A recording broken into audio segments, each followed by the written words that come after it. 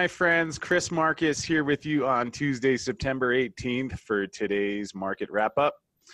As we can see here, the Dow Jones closing at 26,240, almost 7, up 184 points on the day. S&P 500 up less than 1% to 2904, similar with the NASDAQ, up again less than 1% to 7956. If you take a look over at Europe, it was a pretty flat day in the stock markets there. In Shanghai, up 1.82% at the 26.99, and oil sitting at 69.80 today. If we take a look over here to the big news, though, if you see the 10-year bond saying only up 0.009, although that was cut off after the market closed, because as we see here, bond yields on the 10-year got up to basically 3.06%. Interesting. Looks like I got one of these rights yet, because yesterday I talked about how I'm curious to see if when it finally breaks through that 3% level, with all the trading action positioned around there, whether it would burst through, which today it certainly did. Heard a lot of talk about people looking to that 3% level, and does that change market dynamics as it goes through there? We saw it happen earlier this year when it hit 3.11%. Then when Italy ran into trouble and some of the other foreign currency crises began happening, someone was buying the treasuries. It's a little bit of a mystery as to who, with the Fed, Russia, and others backing away.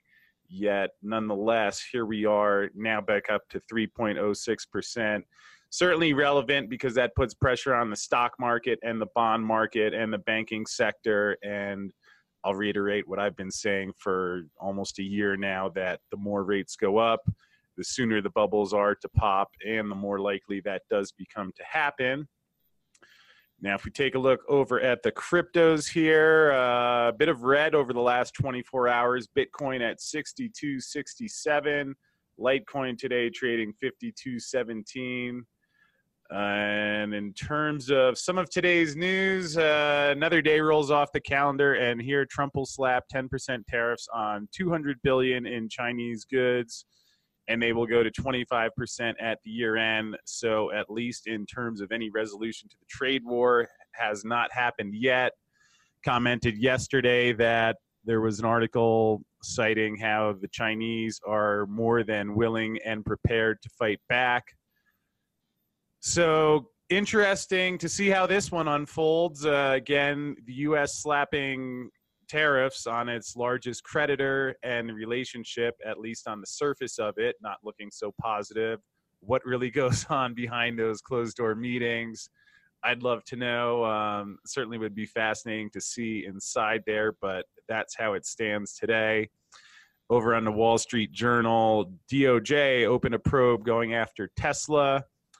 Again, analyst Dave Kranzler, who I've interviewed several times, very skeptical and has established a short position on Tesla.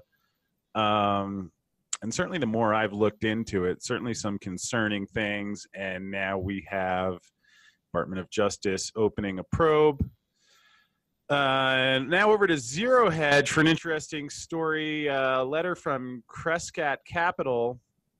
And interesting in that the three key macro ideas they cite: shorting U.S. stocks at high valuation, shorting some of the Chinese assets in response to their own credit concerns there, and then buying precious metals. Interesting article worth taking a look at. They go through the dilemma the Fed is facing. Also talks a bit about the Chinese currency and credit issues, which, while often I look more at the U.S. currency and credit issues, certainly not necessarily ideal in China either.